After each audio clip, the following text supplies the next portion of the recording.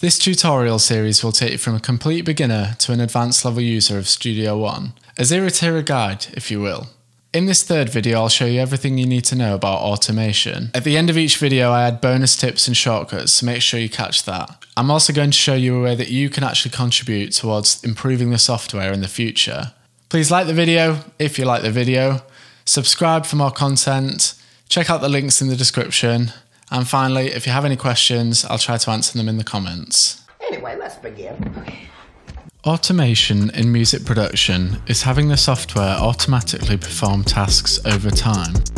We can program the DAW to control knobs, faders, or switches in certain parts of our song by drawing in lines and shapes referred to as envelopes. In Studio One, you can automate almost any parameter, for example, the volume fader on a track,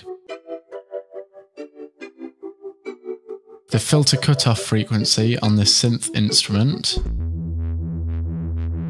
or the dry-wet knob on this reverb effect.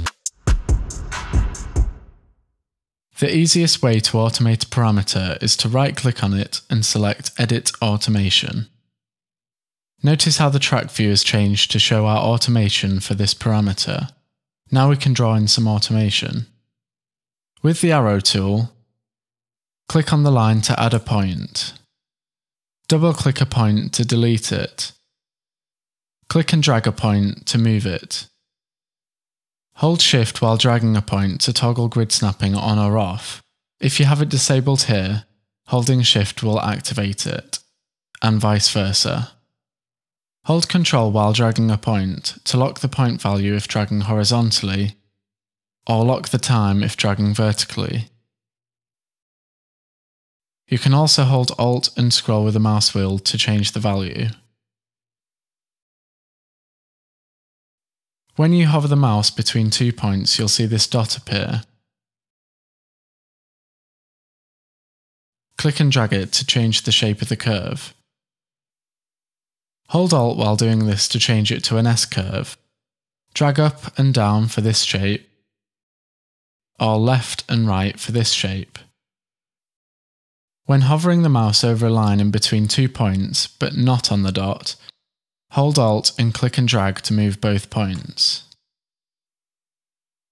If you move the cursor over the top part of the track lane, you'll see it change to the trim symbol.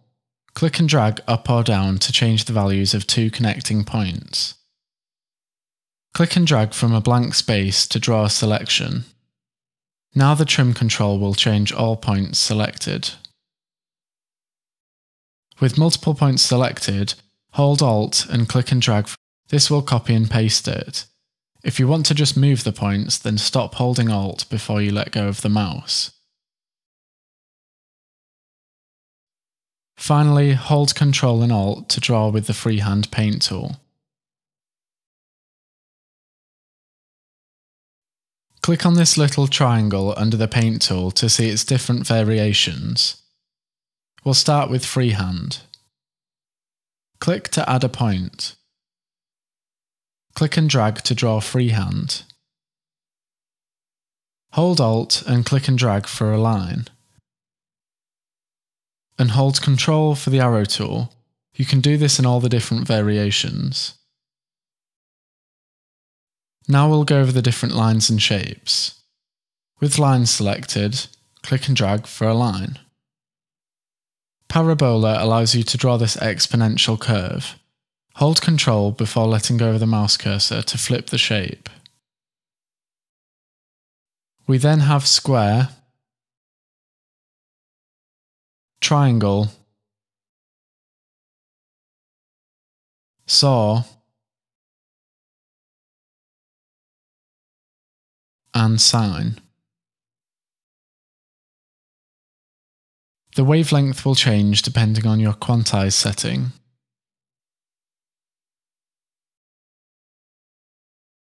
Hold Alt before letting go of the mouse to stretch.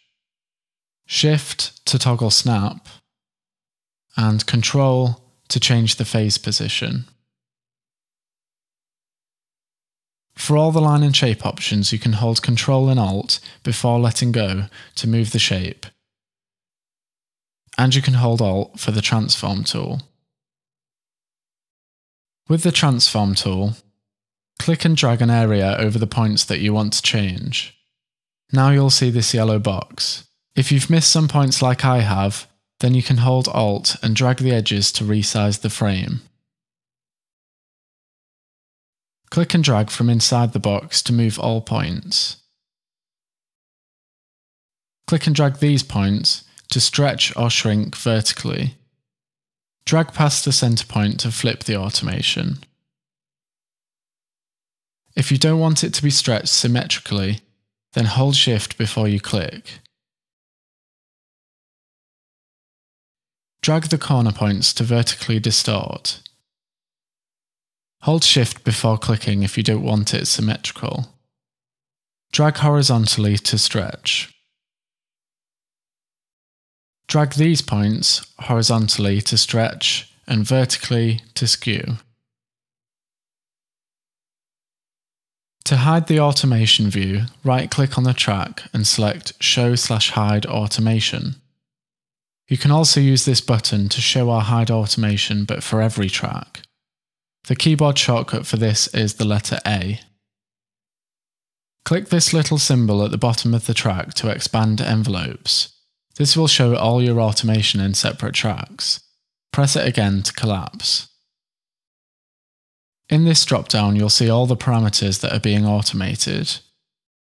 You can add or remove them like this.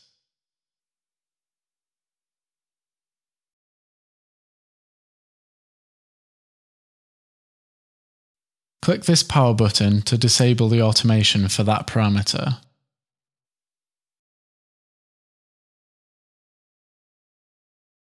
Right-click on the track and select this to remove track automation for all parameters. When you move or copy and paste an event, by default the automation will move with it. If you want to move them independently, then click this wrench icon and untick the box next to Automation Follows Events. Instead of drawing an automation, you can record it live. This can be done by moving the parameter with the mouse, or by mapping a parameter to a control on your hardware MIDI controller. Let's go over the different automation modes. When you already have an envelope drawn in, the automation mode will be on Read by default. In this mode, any existing automation envelopes will be read, and new envelopes cannot be recorded. When the song is playing, if you move that parameter, then the automation will be automatically disabled until you stop playback, or until you re-enable it by clicking the power button.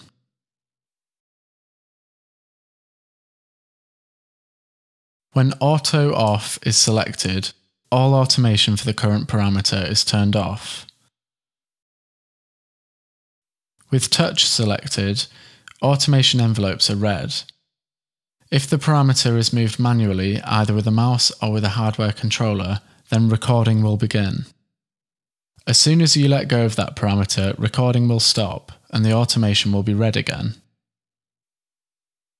Latch mode is similar to Touch. When you move a parameter, recording begins. However, recording will continue until playback is stopped, even if the parameter is no longer being moved. In write mode, recording is always enabled whenever the song is playing.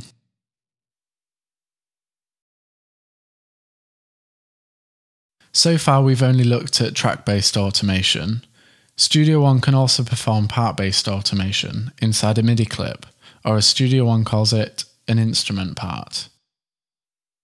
Let's create a new MIDI clip by double-clicking. Double-click again to open it in the editor.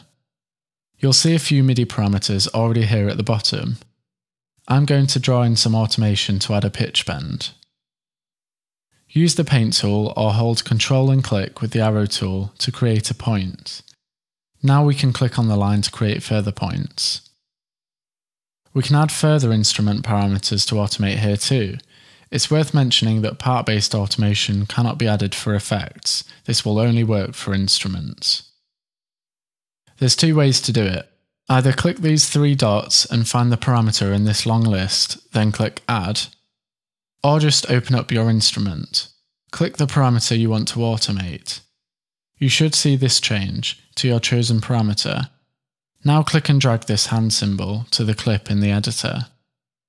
Now we can see that parameter in a new tab, ready for automation to be drawn in. Now for a few bonus tips. The first shortcut, which I mentioned earlier, is the letter A.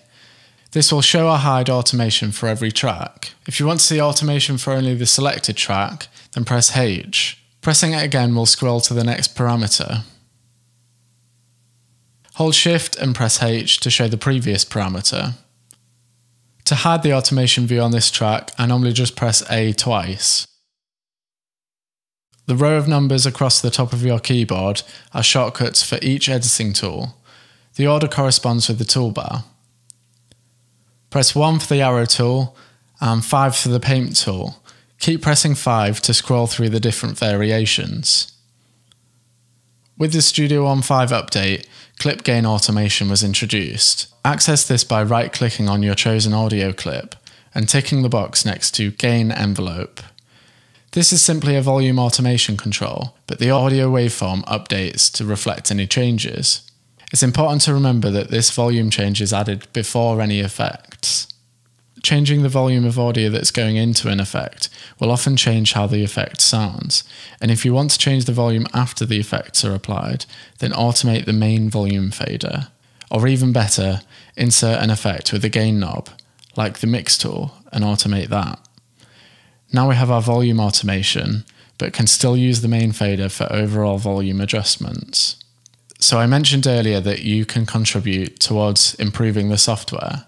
There's a few changes that I'd like to see to the way that automation works in Studio One. On the PreSonus forum, there's a section for feature requests, and that's where you come in. Most of the top voted requests get implemented into the software. I've linked to 3 great feature requests in the description. Go check them out, log in or create an account, then give them an upvote and a comment. All 3 would make great additions for a future update. So that's just about everything you need to know about automation in Studio One. If you want to see more Studio One tutorials, then check out this playlist. And if you want to see me actually making music in Studio One, then check out this playlist. Subscribe, let me know in the comments if you're new here or if you've been here for a while. Stay productive. Studio One gang. Sound.